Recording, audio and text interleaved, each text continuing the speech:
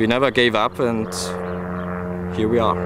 Meet a club where the only operating TV crew consists of hardcore supporters, where the use of fireworks is not against stadium regulations, where the supporter groups are a major sponsor. A club that attracts more than 1,000 fans at home, even though they play in the 5th tier of the National League structure. Austria Salzburg was founded in 1933 and rose to the top of not just Austrian, but also European football in the mid-90s, thereby placing itself alongside Wolfgang Amadeus Mozart as the pride of this UNESCO-protected city by the banks of the river Salzburg. But in 2005, another local player entered the stage. It was like losing one of your best friends. It was just, yeah. You lost your team, and that was terrible.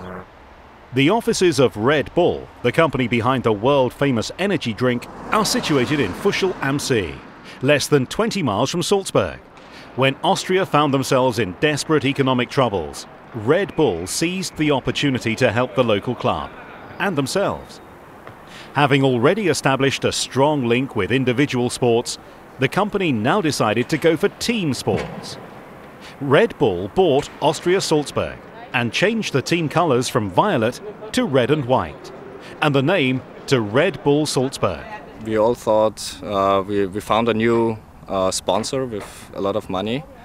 So at the beginning we were quite glad, but then over the weeks and months we saw, okay, Red Bull is not a sponsor, Red Bull is a new owner. They used the club for company marketing. They said it's a new club. This club has no history. This is now Red Bull, and we don't want to have to do anything with the history, and that's what made me really angry. Because I think football is, yeah, it's a thing about tradition. If you're a new club, you have to make a cut from the history, because the club is not evaluated from the old club. It's a new club. It's a new owner. It's everything is new. The point of no return for me was there was an offer from Red Bull. They said, okay, if you really want to play in violet and white, we can offer you that the goalkeeper has violet socks, and that was all. So then we said, okay, we're gonna go our own way, and up to now we are pretty glad that we did it.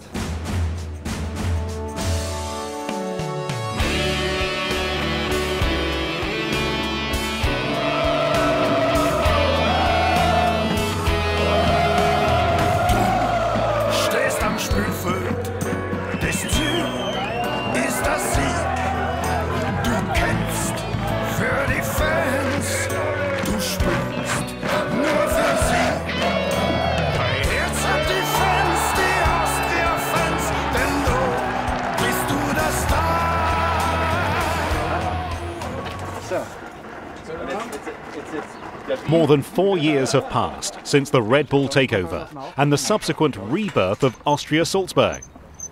The disgruntled fans that turned their backs on Red Bull and formed a new club under the old name now run things themselves, and the bitterness is gone. You can run your thing, you can make everything you want to do it, and yeah, it's a great story for us. You can't kill a club like this. It will always go on. If you have people who really trust and want to run a club, it will work. Like you see, it works.